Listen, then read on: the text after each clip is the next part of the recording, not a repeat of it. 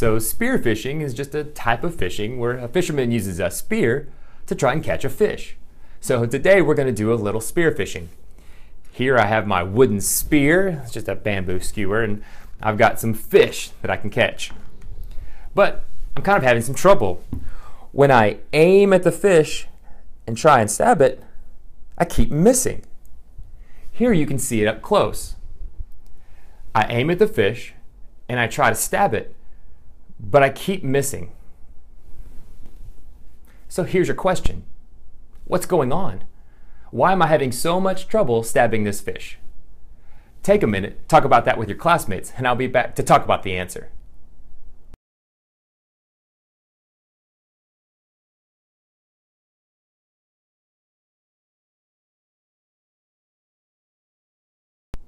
So the reason I'm having so much trouble stabbing this fish is because the light is bending.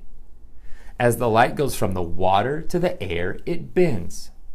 And so we call that bending of light refraction.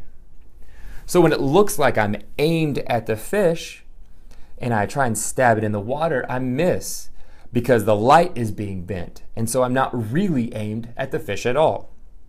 You can actually see that when I put my spear in the water, it looks bent too. Once again, that's because of the refraction of light. So whenever light travels from one medium to another, meaning it goes from one material to a different material, it bends.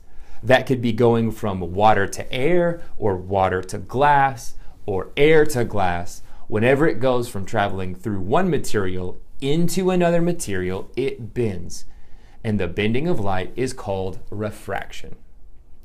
So if I want to stab this fish, I have to take that refraction of light into account. So that means I have to aim a little bit in front of the fish and take a stab.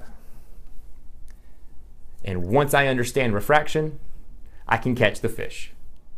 I'm sure this is something that you and your classmates came up with. Keep up the great work. I'll see you next time.